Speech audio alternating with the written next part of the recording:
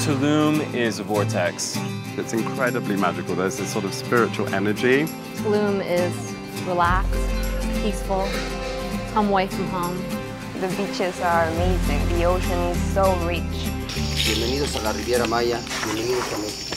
The Mayans made this place as a place for exchanging, for commerce. And right now, Tulum, it's really that. There's culture, there's really good food. It's this incredible global travel destination, but it's also like a small town.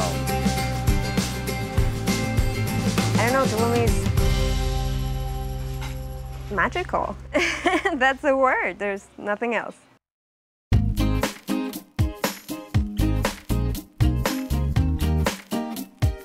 Everything is designed and produced by us here in Tulum. All our jewelry and accessories are inspired in going back to basics. The design of the shop, it's as well pretty, I don't know, different. We have sand floor, we have a lot of driftwood in it. It's kind of like an extension of the beach. The idea of La Tante Rose is to have Mexican products. People passes by this road, they see the shop, they kind of like the colors and the idea. Most of the time when American people come, they're mesmerized by the look of mezcal. But my personal favorite is 1800 Añejo. It's not too expensive, you know, it's quite common to find it, but I like it. When you come here, you don't realize that it is kind of a chic, fashion-y spot. Josa Tulum is my jungle store. We design dresses that are one-size-fit-all, and they go from day into evening. So you can wear them in the beach, and then you can turn them into a night evening dress and go out on the town.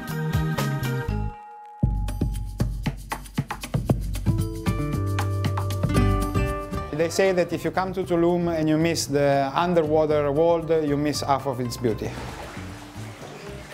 In the Yucatan Peninsula, all the fresh water is running under the ground. Cenote is the entrance of the underground river system. Actunchen is a natural park. We have a dry cave.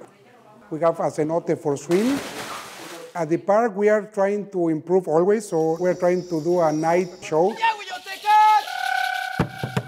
So we are doing a little bit of the cave, then we swim, and we have a little shaman purification and mariachis.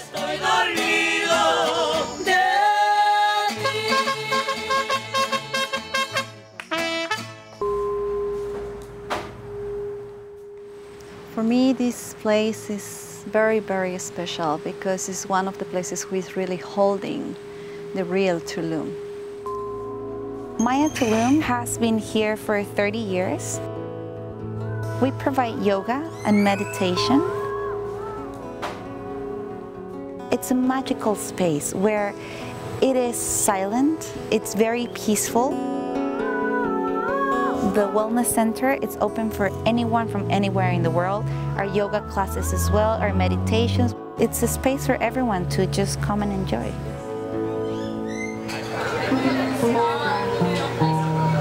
The nightlife is Gitano.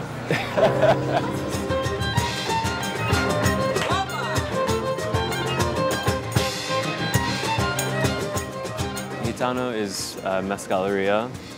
The cocktails are inspired from 1940s tiki cocktails. We bring in DJs from all over the world. We have artists, we have musicians, we have people of all different walks of life. It's sexy.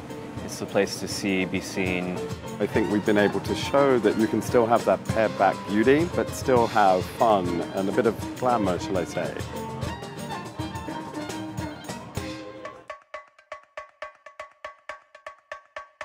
The food in Tulum has really been taken to the next level. It's kind of turning into a foodie mecca. Sama's has been here for 20 years. It's one of the first restaurants in Tulum. People should come to Sama's because you can't beat that view. Huevos rancheros is one of our oldest things in the menu. We make it a little bit different because the tortilla, instead of being flat, is crispy. So it's a nice touch. I love Restaurare. It's the best vegan restaurant I've been to here in Mexico.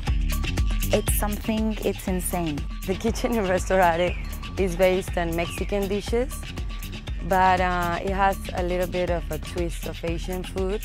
Having a vegan restaurant was a little bit difficult, but the people are coming back, and it's satisfying.